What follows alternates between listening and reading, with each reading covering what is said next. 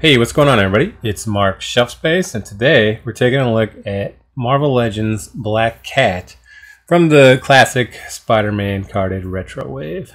So stick around after the intro and let's check her out.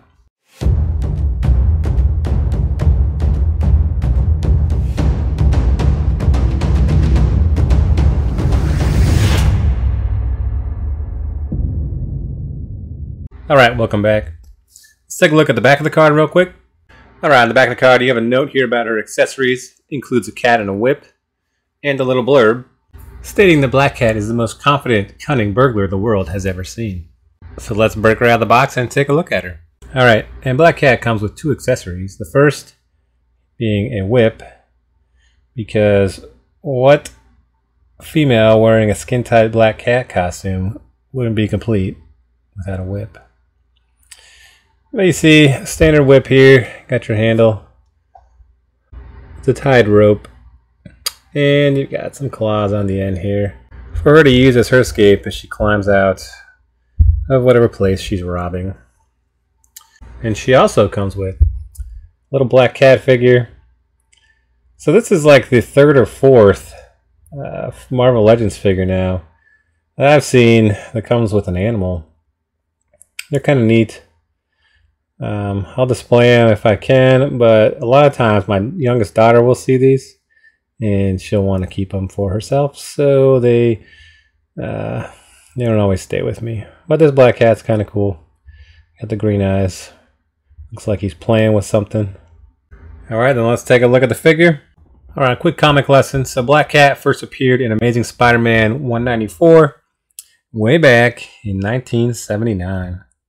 You notice this costume here is somewhat reminiscent of the first appearance Black Cat costume, but this is really more tailored off of the Spider-Man the animated series. But you can see the mask around the eyes, it's a little wider than it is in her first appearance costume. And you also see she's got the tufts on her arms and her legs, which are slightly different than how they appear in the comics. So in the animated series figure rendition here, they fall more forward down her forearm, where in the comics they're more on the side, the back of her arms and her legs, and they just flail around differently. I do like the animated series costume just because it is reminiscent of the classic look, and I much more prefer the classic look. So let's take a look at the figure up close. Alright, here she is. Paint lines on this mask look really good. I mean, they've got very small points on them, and I don't see any paint missing, so QC did a good job checking these out. And you can kind of see around the eyes there's a little purple tint, so she's even got some eyeliner on her. That's kind of a neat feature, I think, to add to the figure. Just makes the eyes pop a little more. And it kind of matches her lipstick. Check out the hair mold here. Looks like pretty standard Felicia Hardy hair. The mold itself is pretty thick. It's pliable a little bit, but I mean, you're not reshaping it. And it's a nice solid plastic. Paint lines on the costume also look decent. They're pretty crisp, clear, clean. Down the center of the cleavage here. And then the rest of her costume is just black, so there's no other paint lines to really take a look at. See her arms here. She's got the fur tufts on the arms. This is similar in nature to the way the plastic on her hair feels similar. It's tough. It's not moving. Take a look at the hands. Here you can see they've got the claw features on the gloves. It's nice detail on those. And you look at the legs here. So the all black costume. The fur tufts at the top of the calf here, same as those on the wrist, but these are just slightly larger Again, they're not pliable, they're pretty stuck on. That's okay. And then she's got the white boot foot. So the costume overall, you know, just plain black, looks okay. There is some blotchiness on the costume. You can kind of catch it in the light here. So when the figure was finished, you know, it's like there's a little bit of gloss, you know, the manufacturing was added to it, but it just didn't go on smoothly. I don't know, I would prefer, you know, maybe a little less gloss, just a more matte black personally, because I think some of the blotchiness, you know, kind of detracts from the costume in my opinion. Also notice on her legs here, she's got splits on both sides.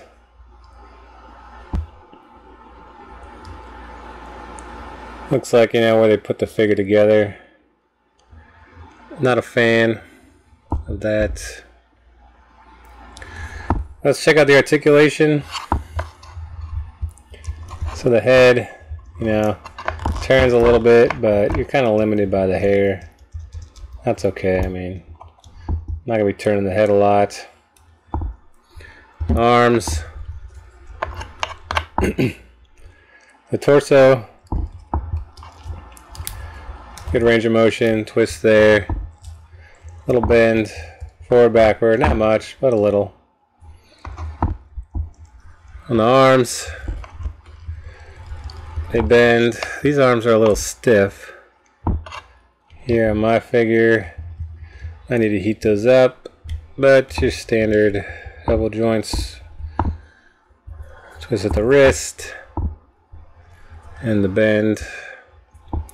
The wrists are also a little, plastic is a little too pliable in my opinion, like might break. It'll be easy to, you know, like if you want to swap out her hands, you can swap out her hands easily, but it's a little bit too flimsy for my liking.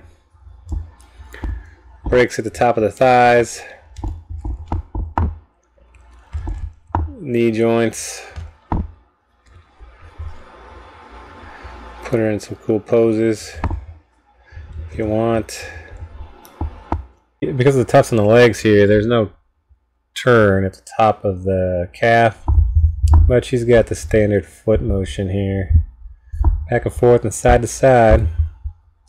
Alright, here's a quick side-by-side of two other versions of Black Cat. So in the middle of you got your retro carded figure here. On her left, this is a more modern era looking Black Cat, kind of different. And then on her right, you've got this is like the, you know, late 90s, early 2000s kind of rendition of the Black Cat. So similar in size, this Black Cat a little bit taller, but that's because she's got these heels. So the new figure does not have those heels. That's a much needed upgrade, because trying to stand these figures in heels is not a good time. And really, these two bucks are mostly the same, just, you know, the feet are different here, but you got like the tufts on the feet and the arms, they're the same. But even the breaks in the legs on the side, they're the same. I mean, it's hard to see here on camera, but this piece here where there's a little indent, that is here, it's just not indented. So to me, I mean, it looks like the same mold. They just changed up the head sculpt slightly and the upper torso as well. I definitely like the newer Black Cat over the other versions that we have. And here's a side-by-side with her partner in crime in the early days. This is Pizza Parker. I don't have a pizza slice, but you can see for the size comparison here, Spider-Man's just slightly taller, but those two I think look good together. Alright, so that's my review for Marvel Legends Black Cat from the retro carded Spider-Man wave. All in all, I think it's a great figure. I do wish that the gloss on her black costume was more, there was less gloss, it was more matte, just to do away with some of the blotchiness. But all in all, I think that it's an upgrade that we needed from the previous figure, especially that this one has boot feet and not high heels. If you guys liked that review, give me a thumbs up, leave me some comments, subscribe to my channel, and I will see you in the next review. Thanks for watching.